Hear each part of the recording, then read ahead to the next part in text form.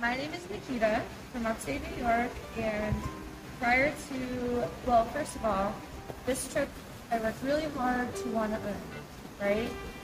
We had the goal of 3 months to hit certain things, and we did it. And then we earned it, and I didn't even know. I didn't realize it. And I didn't believe it. I didn't think it was possible that we were ever going to leave the country.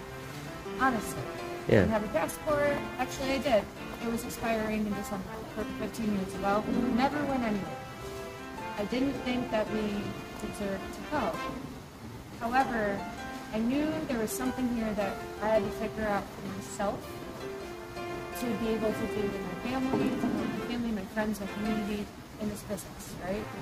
So today, the whole trip, we had all these experiences of new things that I never had done before, like room service, just walking freely around in our bathing suit and not giving a shit what anyone even says, who cares? Saying hi to all these people that don't speak our language, and they are so happy to talk to us and they're so open-minded about it and wanting to be our friends, and so kind, instead of worrying about what was happening, and what they'd say to me, and judging me, and questioning what we're doing. They're just excited, and it made me happy and excited to share what we're doing. What the ultimate moment I had was inside with Roberta.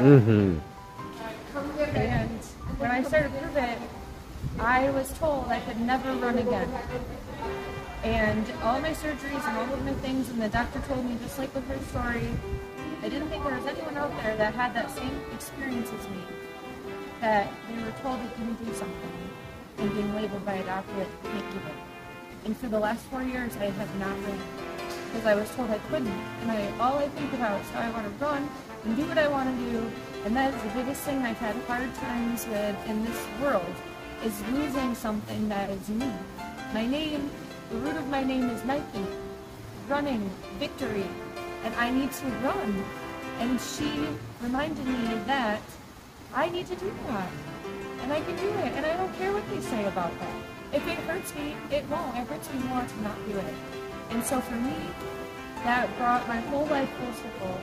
Today, this very moment, meeting her, not even meeting her, hearing her story from Italy, telling me to go out there, put on my effing shoes, and go fucking run. Because that's what I'm meant to do. And so I'm going to run with my team, with my friends, to a new life.